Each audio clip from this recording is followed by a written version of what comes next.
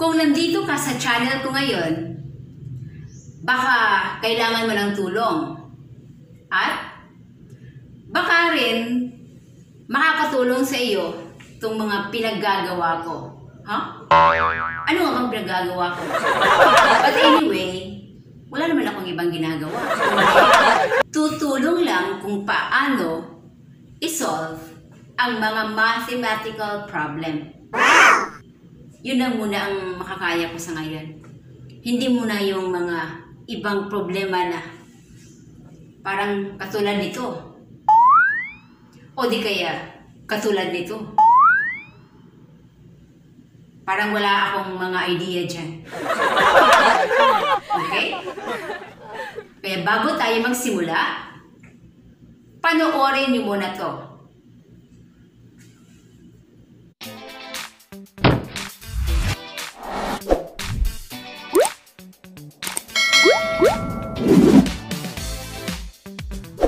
Welcome to my channel.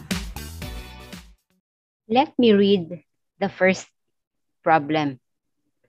The length of a rectangle is 2 more than twice its width. If its perimeter is 22 centimeter, what is its length? Okay, ano ang hinahanap ng problem? Kung ang iniisip mo ay perimeter, tama ka. At ano naman ang shape na nabanggit or na-mention sa problem? Kung ang iniisip mo ay rectangle, tama ka din. Okay, umpisahan na natin. Medyo excited na ako kung paano ko ituturo yung steps sa pag-solve. Okay, syempre, isusulat ko muna itong given. Okay? Tapos, mag-let x tayo. Let x muna ako. Let x be the width muna. Kasi hindi man yan na-mention kung ano talaga ang width. Kaya mag-x ako. Then, ito naman si length. Be the length. So, titingnan natin yung clue. Length daw is 2 more than twice its width. So, ibig sabihin, 2 times mo daw si width. 2 times plus 2 pa. Kasi 2 more than man. Plus twice pa yun sa width. O, di ba? Or 2x plus 2. Then, if its perimeter is 22 cm, so binigay na dyan, si perimeter daw ay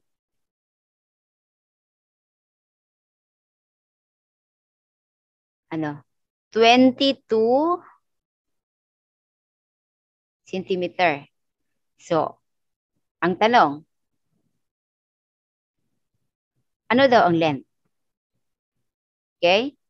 So, bago tayo mag-start sa solution, mag-recall muna tayo ng basic formula. Okay? Let's always remember na ang perimeter is equal to 2 times length plus 2 times width. So, ano ang na-mention din sa problem? Di ba rectangle? So, magdodraw ako ng rectangle. Okay. Base sa description, mass. Siyempre, si length, medyo mahaba. Si length. Ito yun si length.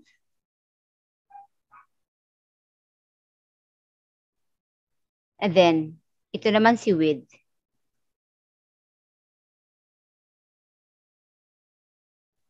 Okay, remember ha, yung formula ng perimeter, depende lang sa shape na given. Kaya ito yung ginagamit natin, 2 times L plus 2 times width, kasi rectangle man ang pinag-uusapan.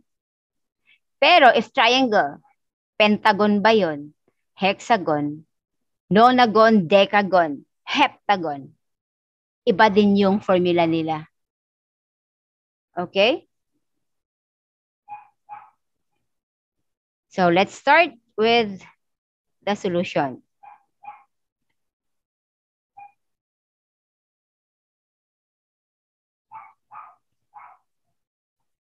Now, syempre, kopyahin ulit. Baka makalimutan ko anong formula ng perimeter. Copy. P is equal to 2 times length plus 2 times width. Then, since given man yung P, di ba given yung P? O isulat mo yan si 22 centimeter equals. Tapos, ito naman, 2, di ba? 2. So, ano ba yung L? Di ba length yan? E di, yan si length, di ba? Si 2x plus 2, i-replace natin kay L. So, 2x plus 2 plus 2. So, ano nga ba si width? Si x. Yan lang. Okay? Then, i-distribute yan. Copy muna si 22 centimeter.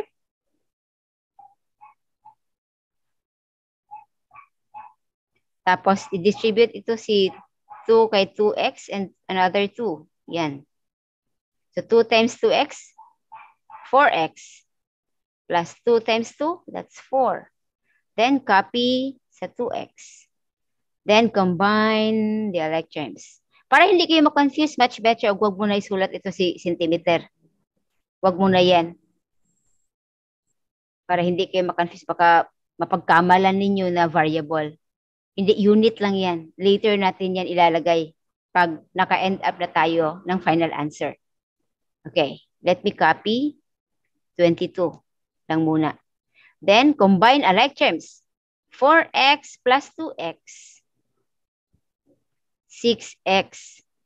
Then, plus 4. Okay, combine the alike terms. Ibig sabihin, i-transpose natin, i-combine natin si constant kay another constant. Constant na 4 at constant na 22. Silang man lang ang magkaparehas. Okay? So, let me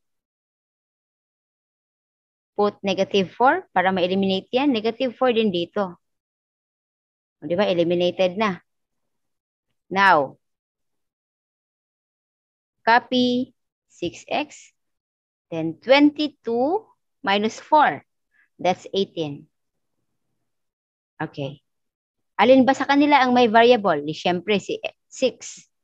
So, meaning, si 6 i-divide by itself. Divide by 6, tapos divide by 6 sa left. Left and right. Then, i-cancel yan. Then, ito, 18 divided by 6 is 3. Yan yung width natin. Width pa lang yan, ha? Ayan na, discover na natin si width. 3 pala si width.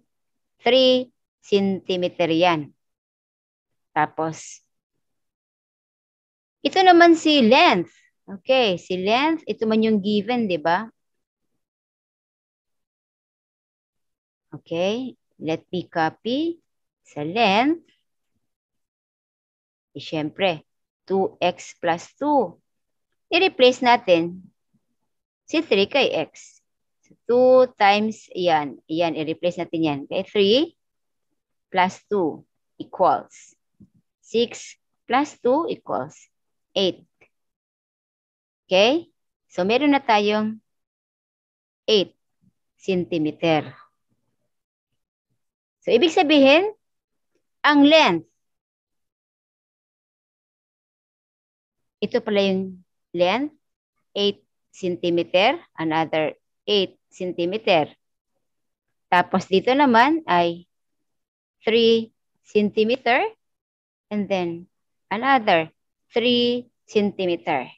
Now, titingnan natin, i-indicate natin yan lahat kung i-equal ba siya sa 22. Okay, ibig sabihin, nasa checking na tayo. Okay, ano nga ba yung checking na yon? Ganito lang kasimple. Tingnan natin. Perimeter. 2L, kukopiyahin ko na naman yung formula para hindi talaga ma-confuse. So, 2 Ano ba ang length natin? Di ba ito yung length? Yan na yung length. Ito width ha. Ang length natin ay 8 plus 2. Ano nga ba yung width? Ito yung width. 3. Okay. Ito naman si perimeter. 22. Now, 22 equals 2 times 8, that's 16. Plus 2 times 3, that's 6. Let's add 22. Oh, correct tayo. Tama. Meaning, 22 is equal to 22. Tama pala tayo. Ibig sabihin, tama pala itong mga length at width na nakuha nating sagot. I-clarify lang po natin. Iba-iba kasi yung formula ng perimeter, depende sa shape. Ito lang yung formula pag rectangle ang ano dyan, focus. But if triangle o ibang pang other shapes, iba din yung formula nila. So, para hindi naman tayo para walang misconception. Ganun lang kasimple. Ganun lang din kadali kung paano kunin ang perimeter. Okay, ang second question natin. If 85% of the 60 questions in mathematics test are on problem solving, how many questions are on problem solving? Mukhang di ko na kailangang maglagay ng given. Kasi ang dali-dali lang ng solution. Ganito lang kasimple. Hinahanap lang man niya kung ilang questions ang nag-focus lang sa problem solving. And sabi dyan sa description, 85% lang daw. Tapos 60 lahat ng questions. Kaya ito lang dapat gawin. Ididiretso ko na ha. Kasi mukhang na-excited ako sa pagbibigay ng sagot eh. Ito muna. Diba 85% yan. Always remember, kapag may percentage or may percent symbol ang isang number, huwag mo munang isimplify sa ibang number or whole number. I-convert mo muna yan into decimal number. So meaning, mag-move ka to the twice to the left. Okay?